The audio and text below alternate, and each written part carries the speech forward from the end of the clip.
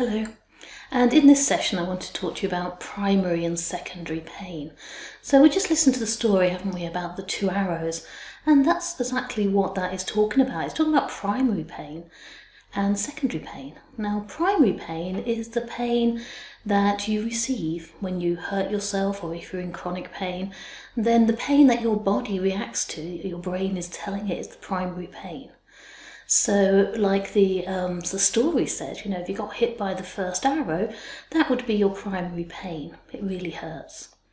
But it's the secondary pain that we can do something about. So your secondary pain, to relate you back to that story, is your second, your third, your fourth, your fifth arrows. So your secondary pain is your mind. Now, just to say that secondary pain is just as painful as primary pain, so it is real. And what you can do is you magnify your own pain by up to 50%.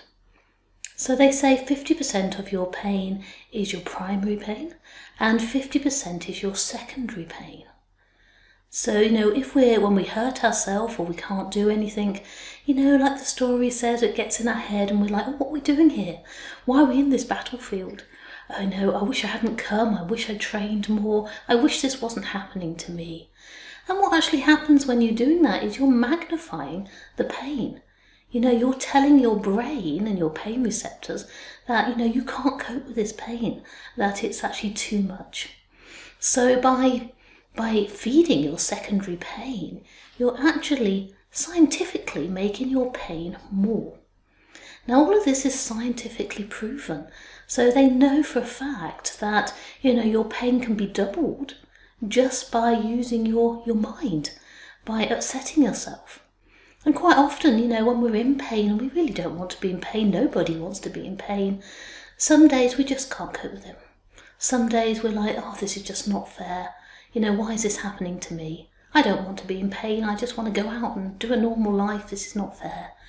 And by doing that, you're tensing your body and actually making the pain worse. So during this course, that's what we're going to be working on.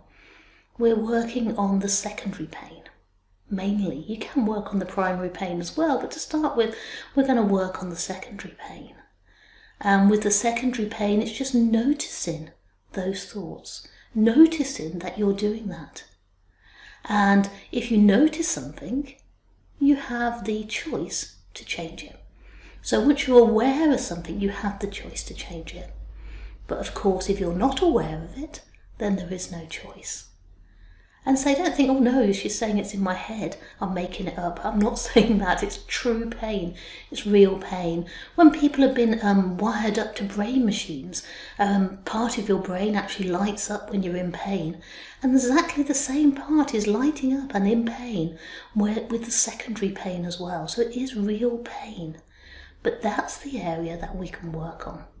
And that's what a lot of this mindfulness pain reduction course is all about, working on our own mind and our own thoughts.